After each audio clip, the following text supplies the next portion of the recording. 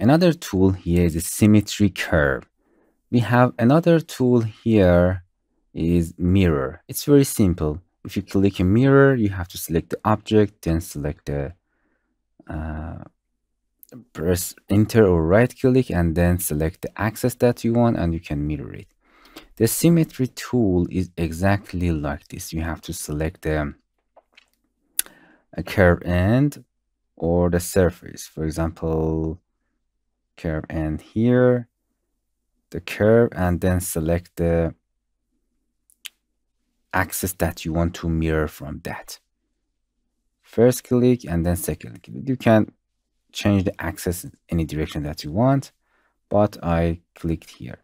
As you can see that the continuity is none. If it's none, it's exactly like mirror tool. In both of the tool, that if you record a history, you can, after doing that, you can come back and change, and as you can see, the symmetry part will be changed. Okay. But the little difference between symmetry and the mirror tool is just mirror. But the symmetry tool try to match the continuity.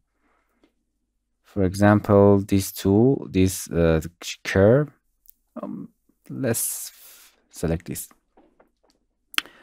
and then select the axis continuity. You can change the position or smooth. First, select the position. You select the angle, and as you can see, it try to match this direction does not match, never, but it's this part they match together. As you can see, its positionally go to this direction, but here you can right click and turn off the control point, symmetry, and in this position, smooth. It's smoothly connect the bottom of this. So just one difference between mirror and the symmetry is that it connect the object.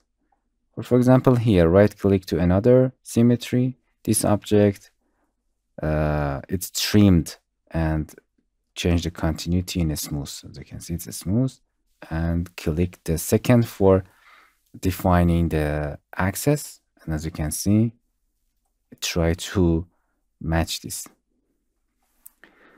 So in this part, the continuity is position. I think it's better, and it looks like this. Okay, if you want to better, you can delete this or change this. Right click again, and as you can see, it snap it to each other. So the symmetry object, and if you want, you can change the continuity for matching the curve to each other. Hello my friends, to continue these tutorials on YouTube, subscribe us, like us, and hit the bell icon.